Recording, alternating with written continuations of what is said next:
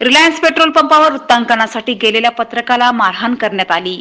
रिलायन्सच्या petrol पंपामधून पेट्रोलमध्ये पाणी येत असल्याच्या ग्राहकाच्या तक्रारीवरून वृत्तांकनासाठी गेलेल्या सिटी चॅनलचे वृत्त संपादक व कॅमेरामॅन यांना पेट्रोल पंपाचे चालक आणि कर्मचाऱ्यांनी अश्लील शिवीगाळ करून मारहाण केल्याची घटना घडली। या प्रकरणी नितीन सावजीसह कर्मचाऱ्यांवर गुन्हा दाखल करण्यात आला। बुलढाणा शहरातील मलकापूर रोडवर असलेल्या रिलायन्स पेट्रोल पंपावर ग्राहकांनी पेट्रोल भरल्यावर पेट्रोलमध्ये पाणी येत असल्याच्या ग्राहकांच्या लक्षात आल्याने त्यांनी याची माहिती शहरातील पत्रकार जितेंद्र कायस्थ सह काही पत्रकारांना दिली।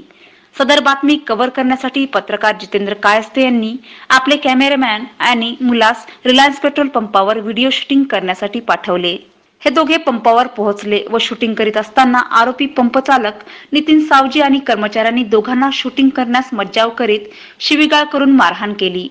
तर काही वेळात पत्रकार जितेंद्र कायस्थ हे सुद्धा पंपावर वृत्तांकनासाठी पोहोचले असता त्यांनाही आरोपी नितीन सावजीसह कर्मचाऱ्यांनी मारहाण केली आणि अश्लील शिवीगाळही केली।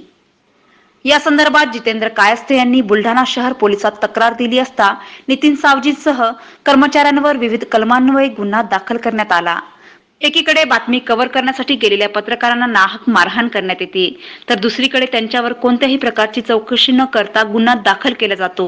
ही बाब अत्यंत निषेधार्थ असून जिल्ह्यातील पत्रकारांनी आज जिल्हाधिकारी यांना निवेदन देऊन आरोपींवर कडक कारवाई करावी व पाणी मिश्रित पेट्रोल विकून ग्राहकांची लूट करणाऱ्या रिलायन्स पेट्रोल पंपाचा परवाना रद्द करावा अशी मागणी केली आहे। यावेळी इलेक्ट्रॉनिक्स आणि प्रिंट मीडियाचे पत्रकार उपस्थित होते।